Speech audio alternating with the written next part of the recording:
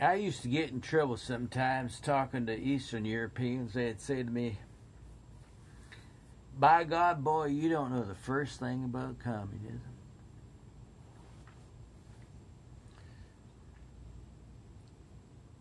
So I'd say to them, "The history of all hitherto known civilization is the history of the class struggle."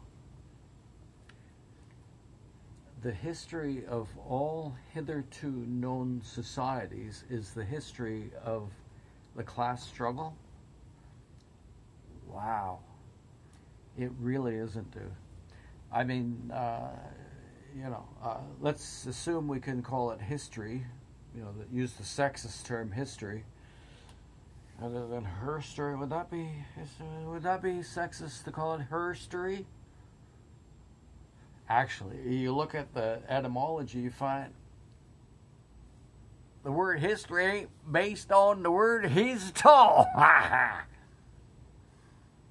mean, really, I had conversations with people who would claim that the word history was based on the word his story. Doesn't sound anything like that. And that it was flawed, and I would say, hang on, let's just look it up. There's Oxford etymology, and you could discover whether or not the word history had any relationship whatsoever with history, his story. There's no connection. By God, that is dumb. I remember one time I said that, when I was in high school, I used to be able to run faster than most female Olympians in the 100 meters. And say, "What you talking about, boy?" I said, "Well, sorry, but like, say, for example, what happened just recently is not too that long ago anyway, is that high school boys high school soccer teams beat the best soccer players in the world. If Serena Williams was a man, she'd be ranked about 1,500. Serena Williams knows this. As McEnroe said, you'd be ranked at 1,500. So she's pretended to be angry, and he talked to her, and it was a joke. She's funny. Serena Williams is a funny human being. She thought it was funny. He thought it was funny. The news anchors thought it was funny. Yeah, if Serena Williams was to play against the men, she'd be about 1,500th in the world. So how did we get on this? Oh yeah, I want to go back to this thing about Trudeau saying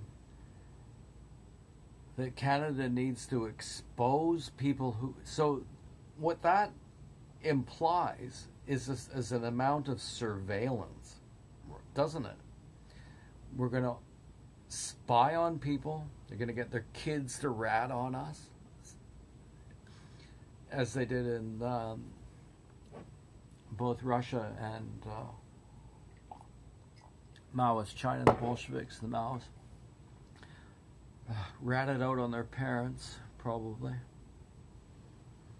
We need to expose people who won't identify as feminists and deal with them.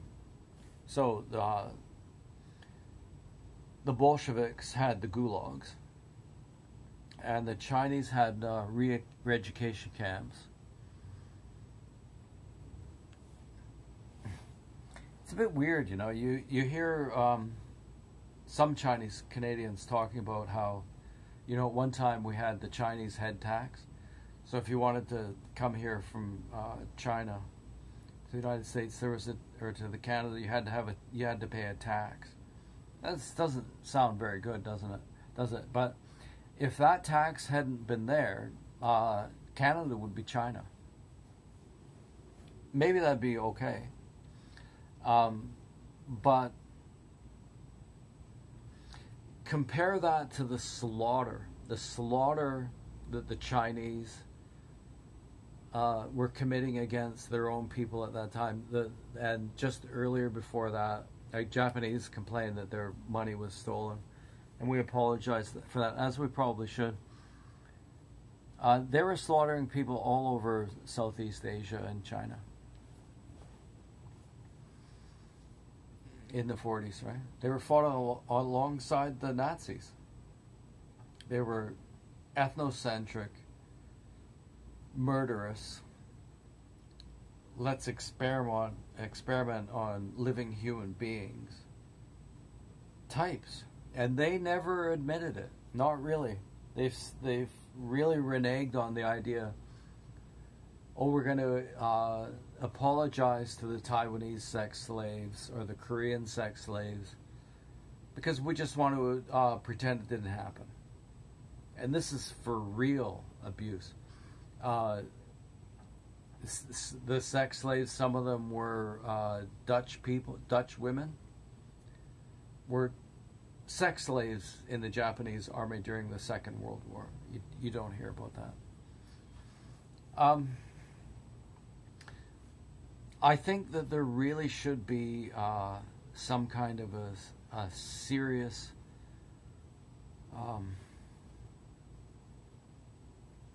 memorial.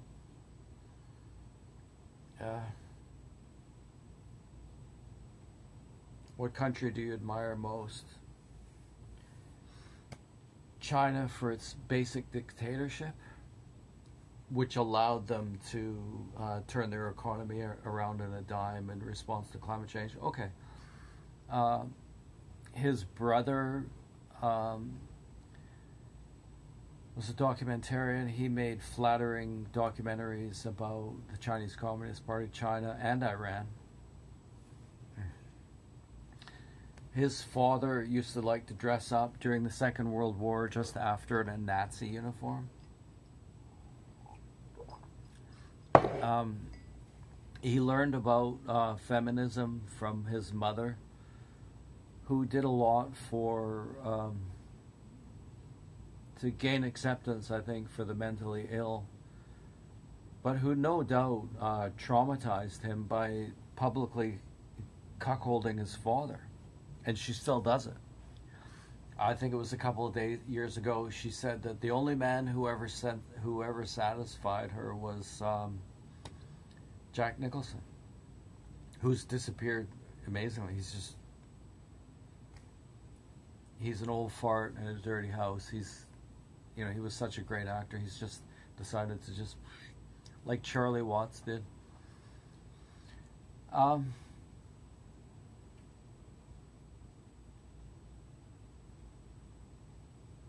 Do I have to refer to my notes? The more modern things. This is like a eulogy, I think, for Justin.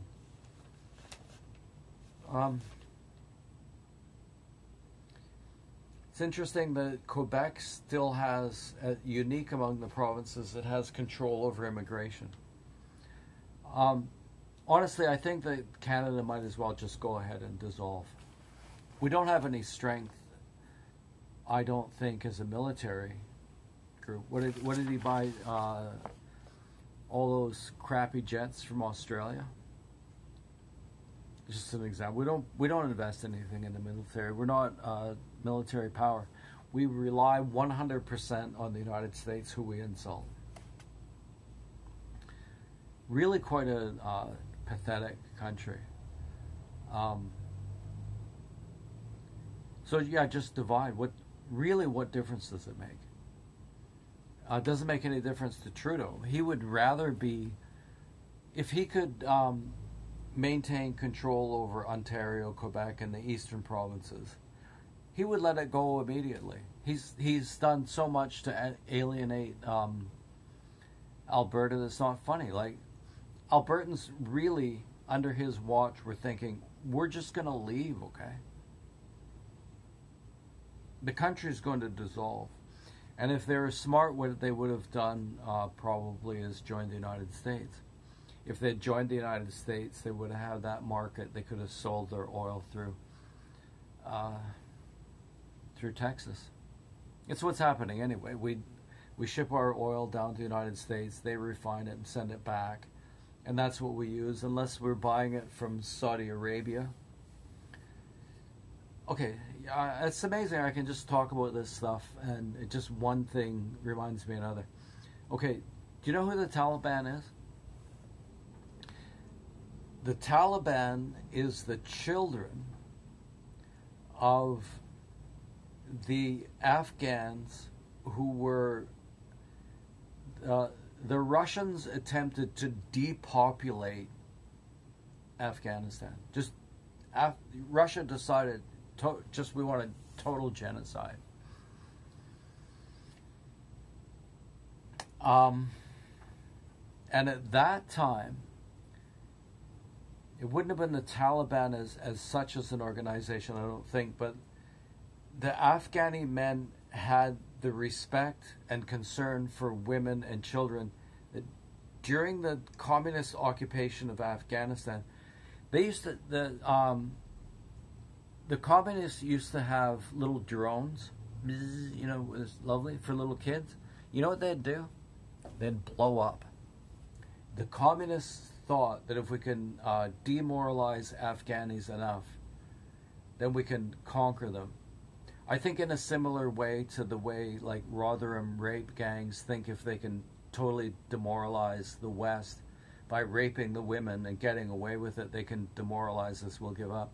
But what the communists did was they said, okay, we're going to give the kids a little drone to play with, and then we're going to blow the thing up in their faces, right? And at that time, the Taliban said, okay, we're going to send those kids out, and we're going to stay here and fight the Russians. And they did it with American support. And at the end of it, they gained control of the American military equipment.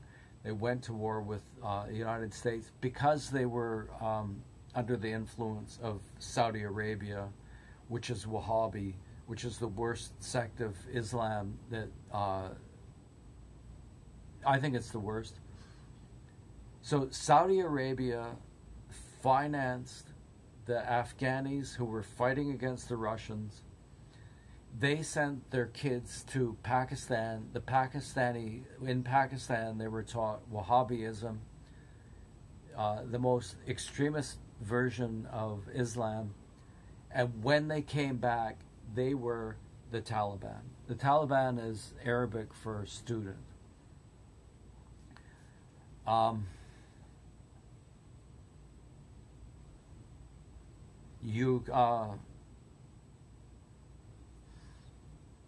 for the second time they've taken hold of American military equipment. Apparently $85 billion worth of night goggles, attack helicopters, Humvees, etc. are now in the possession of the Taliban. Biden wants another war with the Middle East because his backing comes largely from the military-industrial complex. It won't take any time at all before the United States is at war with the Taliban. That's the plan. But of course, how does this relate to Trudeau?